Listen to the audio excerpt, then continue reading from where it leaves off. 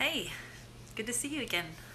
And so here I am talking more things about Cuddlist and just the ways, the power in which this work works in the world. And I'm really excited to share this very simple idea that so many people we really get caught up in, and we just get kind of confused about. So I just finished a hour session for someone who is interested in becoming a cuddlist. They've want to know what it's about, and they came in and had this hour, and there was something that I said that I thought was really profound, and it is at the heart of our work.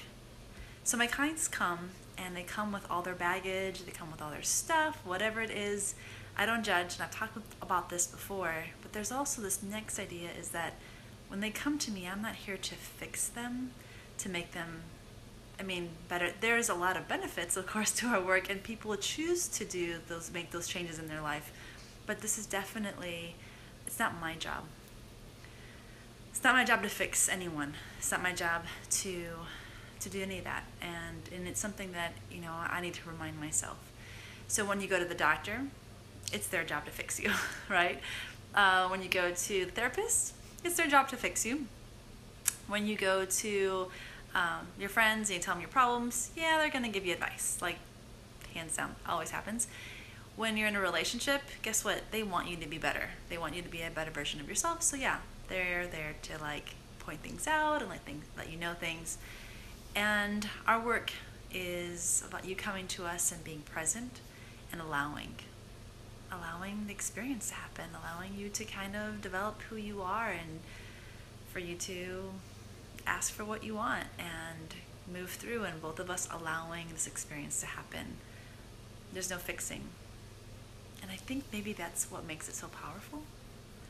And I think that's when people say, I just feel accepted and I feel loved. Because it's unconditional. There's no fixing. There just is. Allow you to be you. So, simple idea, profound benefits, profound experience for those who can have that. Most of us don't have that in our life. Going somewhere, meeting someone, and it being just about being with them. I don't know, those of you who are in the Bible stuff, I just remember Job, right? The story of when he lost most of everything, and his friends just hung out with him.